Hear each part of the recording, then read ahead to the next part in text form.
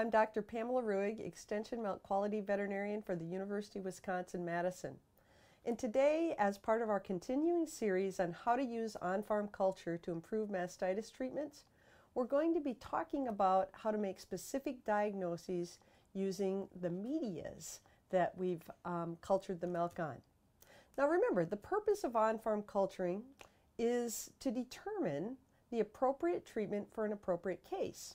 And the reason we're doing that is because not all cases of mastitis benefit from antibiotic therapy, and we want to make sure we use antibiotics appropriately on a farm.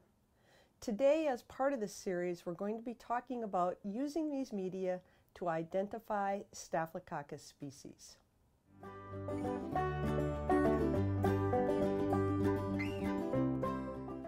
So today in this video, we're going to be talking about how to identify Staphylococcus bacteria on our agars.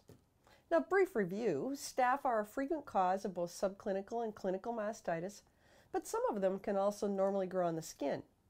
There's many Staphylococci, and we normally divide them into what we call coagulase negative Staphylococci, which are associated with mild mastitis and are considered to be opportunistic bacteria.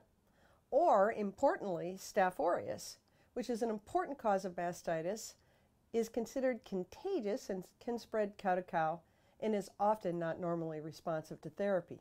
So part of what we're doing when we're identifying Staphylococci using culturing is to differentiate between those two types of Staphylococci.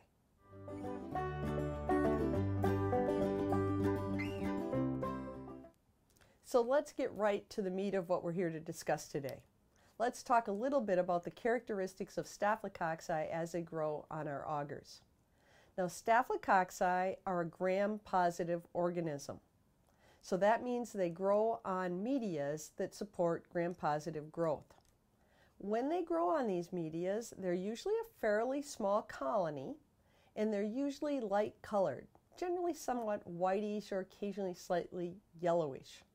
So when we are trying to identify them, we have to determine which type of media we're using and where would we expect them to grow. Now in this series we've been dealing with growth on biplates, triplates, or quadplates. If you're using a biplate, the first thing you have to recognize is the red media a blood agar, which supports the growth of all kinds of gram-positive and gram-negative bacteria, or factor media, which supports only growth of gram-positive. Staphylococci will grow on either of those types of media. They'll grow both on blood agar and factor media. If you've got a biplate, your diagnosis would be you've got a gram-positive organism, and that's as far as you can get when using a biplate. So your Staphylococci will grow on the blood agar or factor media.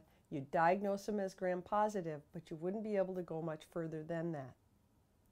Now, if you're using a triplate, Staphylococci will grow only on the blood agar or the factor media. They won't grow on the strep media, such as the MTKT that we've been using to illustrate this series.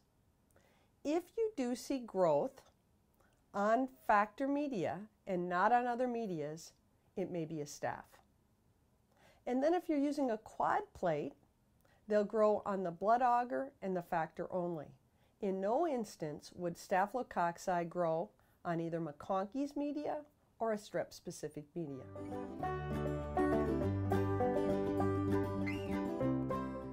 After you've identified growth on either the blood agar, if you're using that, or the factor media, if you're using that, your next step is going to be to try to differentiate, do I have growth of coagulase negative staph, or should I suspect that I've got growth of a Staph Aureus?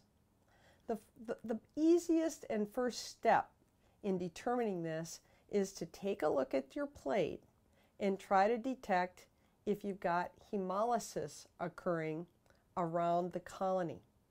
Hemolysis basically means that the bacteria have characteristics that allow them to kind of eat up the red blood cells in that media. And as a consequence of the bacteria using up or eating up the red cells in the media, you get a clear zone around the colony. Those clear zones around the colonies on either your factor or your blood agar are usually caused by Staph aureus, but they can be caused by a few other coagulase negative staphs, which themselves are often associated with more chronic types of mastitis.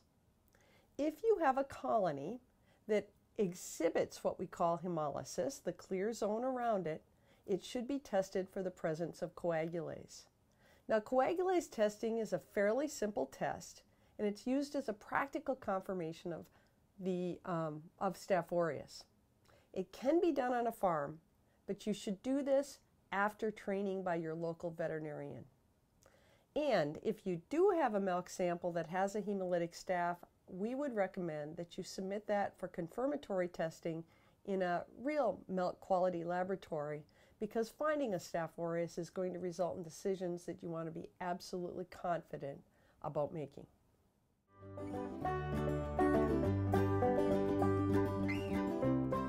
All right, let me just sum up how we identify Staphylococcus. Staphylococcus species will grow on either blood agar or factor media, but they will not grow on McConkey's media or the strep media. It's very important to differentiate Staphylococcus aureus from coagulase negative staphs, as they behave differently in the cow. As you probably know if you're viewing this video, Staph aureus is difficult to treat, and it's often non-responsive, especially if those cases are chronic. In contrast, these coagulase negative staphs often have high rates of spontaneous cure and are often responsive to short duration therapies.